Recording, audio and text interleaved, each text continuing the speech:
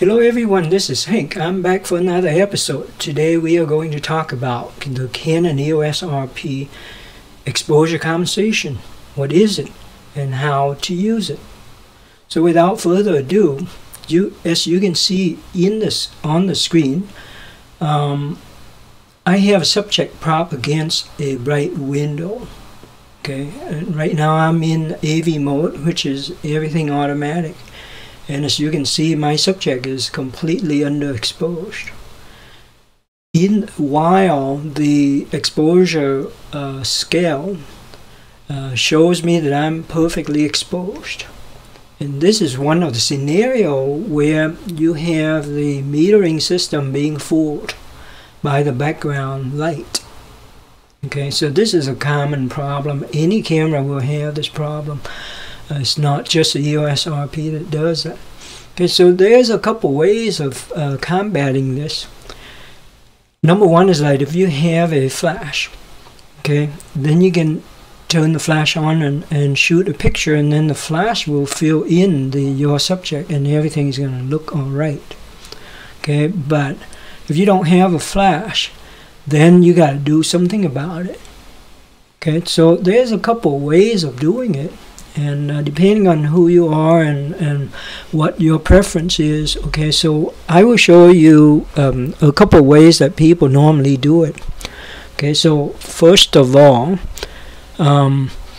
right now I have the metering system set to evaluative metering, which is the mode that most people set it at.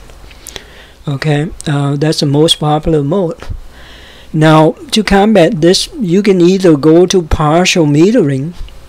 As you can see in the picture there, it looks slightly better, right?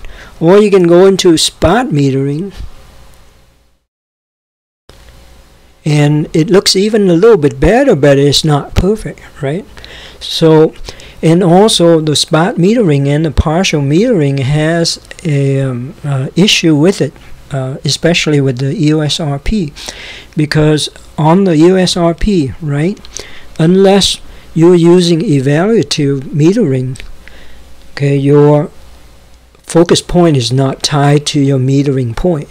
Your metering point is always in the middle, unless you're using evaluative metering mode, and then wherever you focus, that is where it's going to take the meter. So there's really good reason why you want to use evaluative metering for the EOS RP.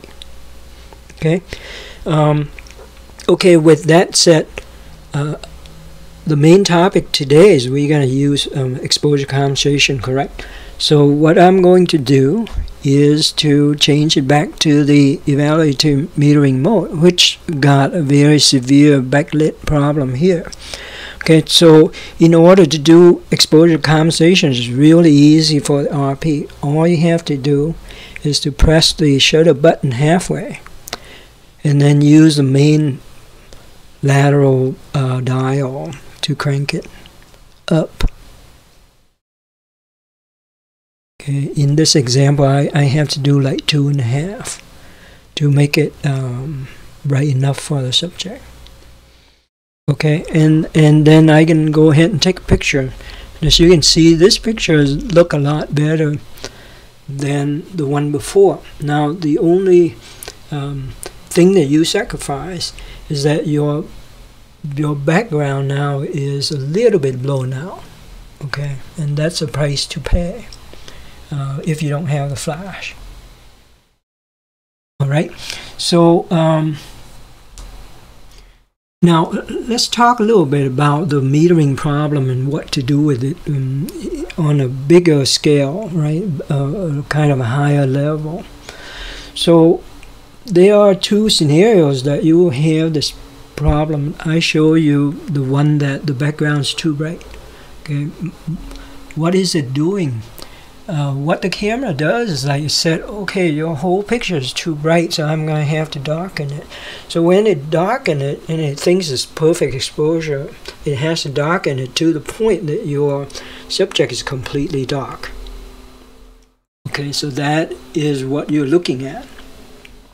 Now there's a real another real scenario that you often face, especially if you live in places that have snow in the winter.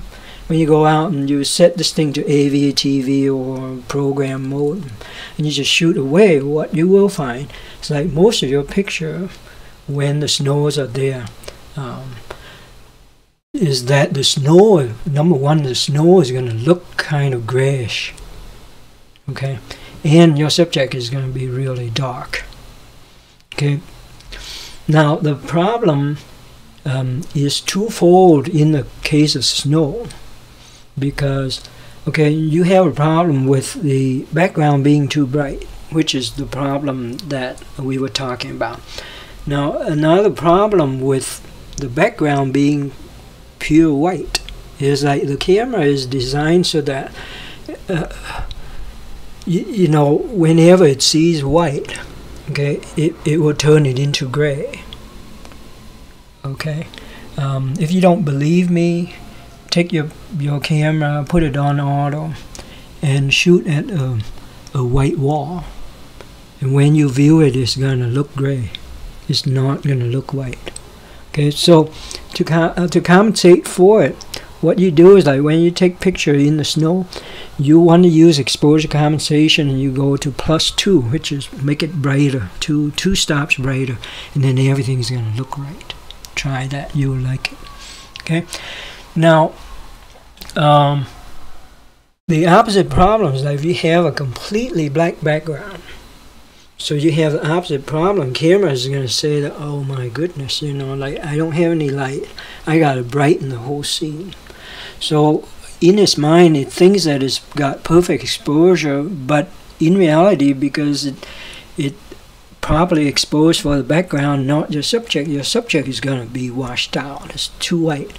So in that case, you got to kind of darken the picture using exposure compensation to compensate for it. Now, I have a ground rule that I developed that is really easy to remember, because sometimes you don't have enough time to think. So you just think of the scenario as the background only, okay? So just think background. So if your background is too bright, you gotta make it brighter with the exposure compensation. Seems counterintuitive, but that is what it is. Now if the background is darker, and then you make it darker, so you go white, you're brighter, okay? Dark, you go darker with the exposure compensation. So the way I remember it, bright, dark. It's really easy to remember. And then you just crank to the right with the RP. Crank to the right is brighter. Crank to the left is darker. So you can do like, okay, so bright, you go right. Dark, you go left.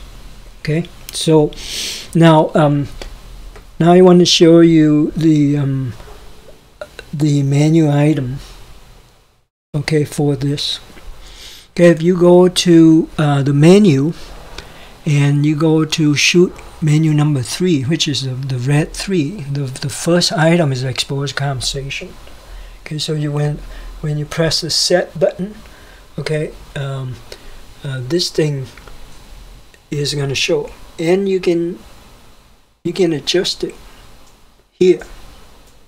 Okay, the biggest problem with adjusting here is that you don't see what you're doing, right? So, but you can adjust it from here. Now, there's a scenario, I don't know if you know that, but the EOS RP allows you to do exposure compensation when you are in manual mode. Of course, you know, if you only need to use exposure compensation in manual mode only when you use auto ISO, because then the camera controls your exposure and not you, even though you're in manual mode.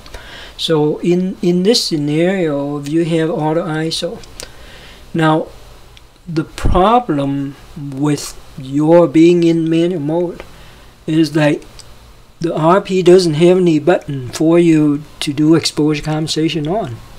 So you have to use this menu to set your exposure compensation while you're in manual mode. unless you have one of these RF lens that has the control ring, then you can program a control ring to do that. Or you have an adapter with the control ring. Of course, you have to pay $200 instead of $100 for the regular. But so if you have that, you can program it for exposure compensation, and then you can do it in manual mode. Okay. With that, I think that I'm done talking about this one. Hopefully, this will give you a better idea on what exposure compensation is and how to use it effectively. Thank you very much. And by the way, please subscribe. You know, YouTube told me, like, if I have 1,000 subscribers or more, then I have a chance to get paid for it. Right now I'm way under that. I only got about 500 something. So I would appreciate if you subscribe and press the like button. You know, as always, kind of make me feel good to when people view my my videos, and especially liking them. Thank you very much. Have a good day.